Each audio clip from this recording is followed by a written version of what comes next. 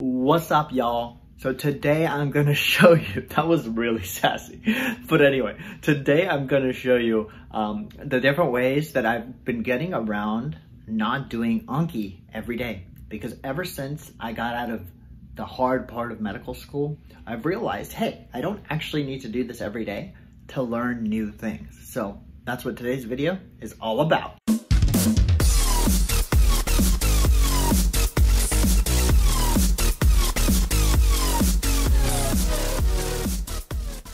All right, so welcome back to the small screen.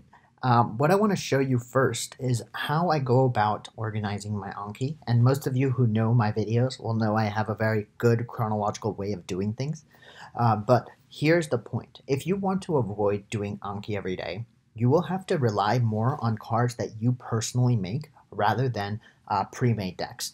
And the reason for that is because with pre-made decks, when you pull in cards to your deck, you've never seen those cards before, and therefore you haven't even done a first pass of the material. On the other hand, if you make cards on your own, you're more likely than not have already done a first pass of the material as you're making those cards.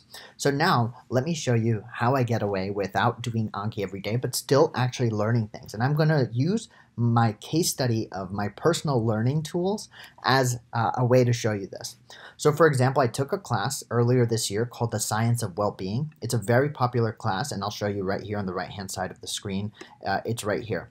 It's on Coursera, it's available for free, and I completed it. And the way I completed it is I completed all 6 weeks of the material, and I made flashcards for each one of those weeks. And in the process of that, I didn't actually review every single week, every single day. The way I did this course is that at the end of week 1, there was a week 1 quiz, and therefore I would review week 1's cards at the end of week 1, right? Just like right here. Similarly, I would go through week 2's material, I would watch all the videos, and then as the week 2 quiz came, I would review week 2 material. And then week 3, week 4, week 5, week 6. And then notice how at the end of each week, I would review that week's material, but until that point, I would actually not do any flashcards at all.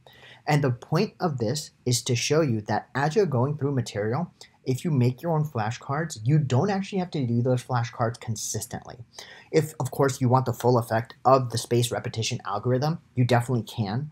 But this is kind of my way of going in between, because oftentimes I'm doing a lot of these fun courses on my own, and I'm not doing them as a full-time gig. I'm doing them usually for my own sake as I'm doing either medical school or even, in this case, I'm working full-time at Geisinger, right? So that's just one of the things I wanted to mention to you. And I now also want to point out that even though each of these weeks is well behind me, if and when I ever want to review this concept again, I can always refer back to these things by going through these flashcards again. But the point for me is not to memorize everything all the time. The point for me is to memorize things when they're relevant, especially as I'm going through the course. And then again, if this ever were to come up again, I can refer to it specifically when I'm talking about mental health or things like that. One more example I want to give you is this other module I'm doing right now on value-based care, because I'm doing an internship at Geisinger, and they're very big on value-based care. And this is a whole capstone course. There's 6 courses in this, so I've already finished course 1, and now I'm on course 2, which is all about reimbursement models. But you'll see in course 1, I have not even touched any of these Anki cards yet.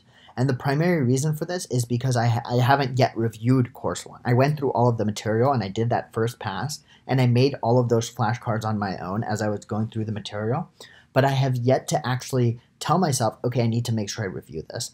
And the reason for that is because I haven't given myself a deadline. And that deadline is actually going to be next weekend is my goal, to finish both courses 1 and 2 and then go through all of them. And the point of doing it this way is to give myself a little bit of space in between learning the concepts and actually then synthesizing them. But the good part about doing it this way is I don't pressure myself into doing everything every day, and I give myself the breathing room I need to actually then go back to these things.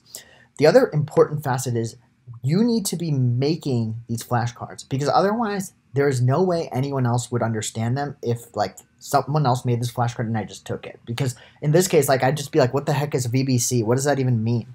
But because I made this flashcard, I know it's value-based care. FFS is fee for service. Value-based care aligns with the interests of, I think, the providers, the payers, and then the customers, right? So look at that. So just by making these flashcards, I have not looked at these flashcards in a while, but because I made them, they were good as a way for me to do my first pass. And therefore, I don't need to look at them every day to get that concept down. You can see that I am finishing this module. I don't do all the flashcards every day, but at the same time, I do still have this arsenal of value-based care knowledge right here. I've been learning about crypto. All of that stuff is right here. I take notes on investing, and I also take notes on documentaries and things like that. And by doing this, what I'm essentially doing, and this is the second part of Anki that a lot of people underestimate, is I'm creating a database of very useful information. So that way, like for example, now that I'm at Geisinger, in week 3, for example, if suddenly a bunch of stuff about value-based care comes up during my work, all I need to do is go to browse, look up value-based care, and all of the cards that are going to come up in this search are things that are relevant and that I've studied before, including things that I've actually learned in other classes. And the brilliant part about this is, like, let's say I'm like, oh my God, there's all this stuff about value-based care that I remember that I learned at one point. I can just take these cards and then move them over to my Geisinger week 3 deck, because if that's where I'm seeing it and that's where I'm focused, then I can just move it over.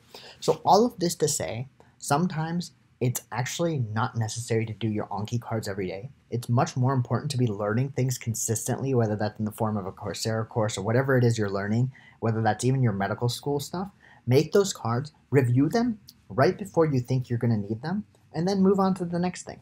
You trust me when I say you do not need to be doing these cards every day, and I can tell you for a fact it will still work just fine.